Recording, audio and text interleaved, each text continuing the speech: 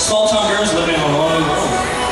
They're going anywhere. They're going anywhere. I think you're first. Oh, I'll go first. I did last one. That's how it works. Next up, we have Catherine from Shawano County.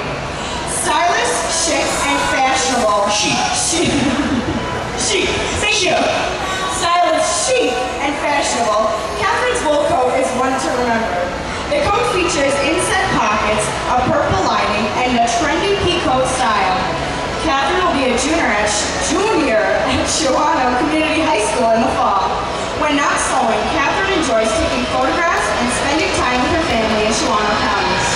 She is a member of the Wisconsin 4-H Youth Theater Council. In high school, Catherine plays the alto saxophone, piano, and clarinet. She enjoys playing tennis in the fall and running the distance events in track and field. Catherine is active with Future Business Leaders of America, Student Council, Tri-M, and SABD Club.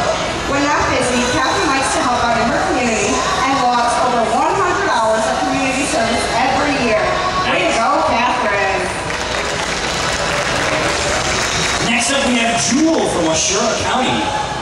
Jewel Brooks will look absolutely stunning wherever she goes in this beautiful pink dress with a wraparound skirt and black lace. She combined two patterns to make it exactly the way she wanted. Any way she wants it, she made it.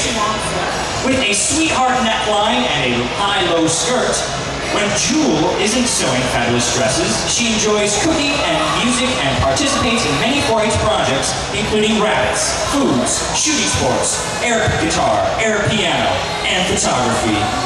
She especially enjoys participating in plays with her 4-H club, having a chance to perform as Wendy in Peter Pan, Grace in Annie, Snow White in Snow White, and the several small persons. That's like me. You're a short person. I'm a small You're a small person. Yeah, you could be in that play. Be in that play. And this Wednesday, on this very stage, she will be Athena and Agamemnon in The Hysterical History of Troy. Got a couple of those. We wish her the best of luck this fall as she pursues a career in computers and design.